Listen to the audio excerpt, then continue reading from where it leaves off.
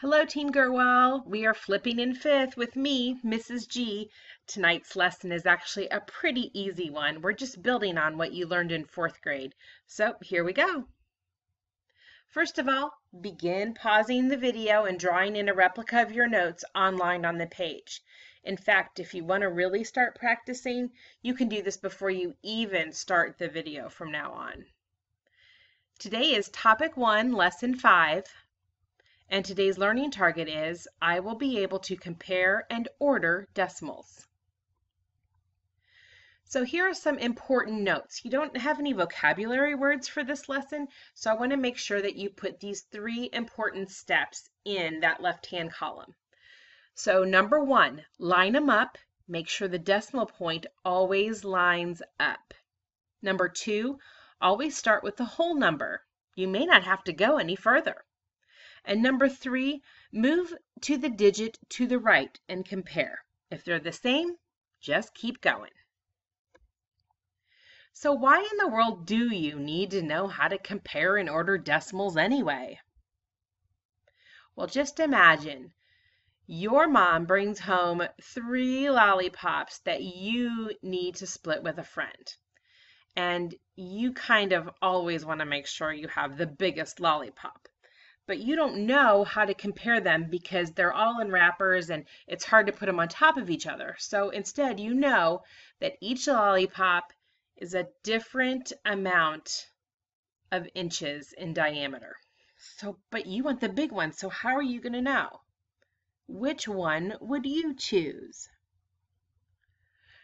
A lot of people might make the mistake and say, I'm going to choose lollipop number 1 because look, there's 1, 2, 3, 4, 5 digits in that number. That's more digits than in lollipop number 2 or lollipop number 3, right? So it must be the biggest. Don't fall for that trick. Just because it has the most numbers doesn't mean it's the biggest. So step number 1, line them up.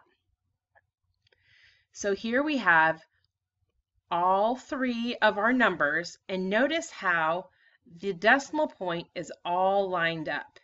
Okay, so yes, this has more digits than this one does, but it doesn't really matter as long as your decimal point is lined up. So step number 2, start comparing on the left. So look at all of our numbers that are on the left. The furthest to the left we could go is right here.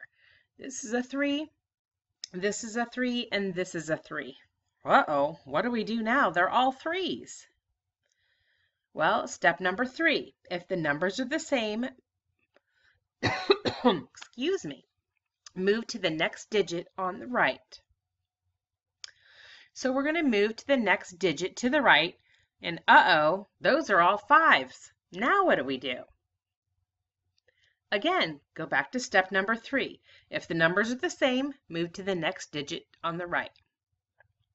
So now we have a 1 and a 2, and uh-oh, that bottom number, it doesn't have a digit. So what do we do now?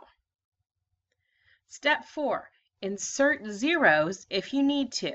Remember, 0 has a value of nothing. So if you add it just to help you compare, like we did down here, it isn't going to make a difference to the value of the number. So now we have 3 different numbers. We have a 1, a 2, and a 0. Can you compare those 3 numbers? Step 5, compare. So let's see here. What number is going to be the biggest? Because we want the biggest lollipop. Is it the 1, the 2, or the 0? I can't hear you. It's the 2. Very good. Remember, when comparing numbers, don't forget to use those gator symbols that you learned way back in first grade. Remember, the gator always eats, his mouth and his teeth always face the bigger number. So then if it's facing this way, it's going to be less than, and of course we have equal to. So here, if we're going to compare our 3 lollipops, we know that this number is less than this number, which is less than this number. Order. You're going to compare the numbers and put them in numerical order. So if you're going to put our numbers in order, you don't have to use the greater than or less than symbols. You're just going to start with the smallest and go up to the largest, putting commas in between the numbers. You're just going to put them in order, smallest to largest in this case.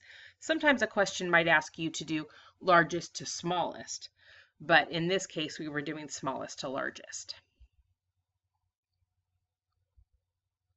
Now you try. Go ahead and copy down all of these problems in your notebook, and then I want you to pause the video so you can finish copying them down, and I want you to work your best and try to figure out the answers. Then press play on the video again to check your answers. Good luck!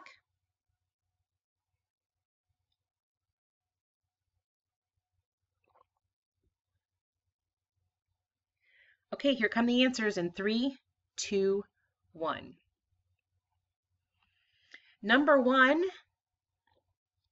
your answer on the left is going to be greater than your number to the right. Number 2, these numbers are going to be equal. Well, how is that so? Because this one has more numerals than this one does. Remember, I told you don't fall into that trap. First compare the 4s, then the 5s, and keep going to the right. 6, 6, 7, 7. And remember, you can always add a 0 if you need to because it doesn't change the value. So these two numbers would be equal. And then here, if we're starting with a number to the left, we already know that a 3 is bigger than a 2. So do we have to go any further? Nope. Just go ahead and make the 3 greater than the other number. And if we're ordering the following numbers, we're going to do exactly the same thing that we would do up here, but we're just going to put them in order, separated by the commas. Before you go, make sure you've checked your work and you write how many you got correct. Be honest, be honest. This isn't for a grade. Also, I want you to fill out that self-reflection. Let me know if you think you could teach a friend on this one. And then the last question is to fill in any questions you might still have. See, I told you this was an easy one. If you still need help, don't worry about it. We'll work on it a little bit more in class tomorrow. Have a good night. Bye.